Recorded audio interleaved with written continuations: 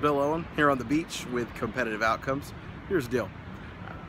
What is the single worst thing you can do in exhibition drill? And that doesn't matter if it's armed or unarmed, because this will apply to both, as most concepts most certainly do.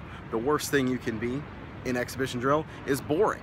If you're boring, you're not going to be getting points. Now, what is boring? It's easy to say that boring means slow. Okay. If you're slow the whole time, that's boring.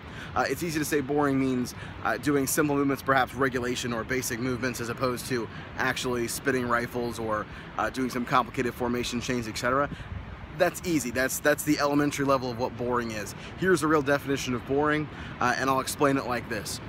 The way your exhibition routine should be constructed, as in a way that is going to be anti-boring, thus exciting, is just like an EKG reads on a heart rate monitor. It's got its ups, it's got its downs, etc. in between, but if ever it flatlines all the way across, that flat line, of course, means you have just expired.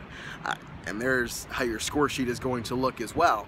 Now what that means, it's easy to look at it with speed, so I'll start with that. Speed, you've got your fast parts, you've got your slow parts. Of course, there's some parts in the middle too, but no matter what we're doing, we're not going to stay doing that long enough to create a flat line. In other words, if we started off fast and then we stayed fast the entire time, that flat line would become boring. The fact that we were being fast will no longer be appreciated by the judges, and they will get bored with it, okay?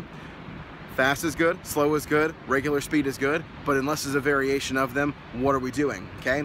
Speed was an easy one to look at. You could take it to the next level with sound. Something should be noisy, something should be quiet, however, it shouldn't be the same all the way across, right? Some things we do in a standard box type formation, other things we do in changed, more dynamic formations to change it up and make it different. That is what keeps it exciting. Exciting is always going to score points across the board, because once a judge gets bored, once a judge loses interest, they're just going to lowball your numbers.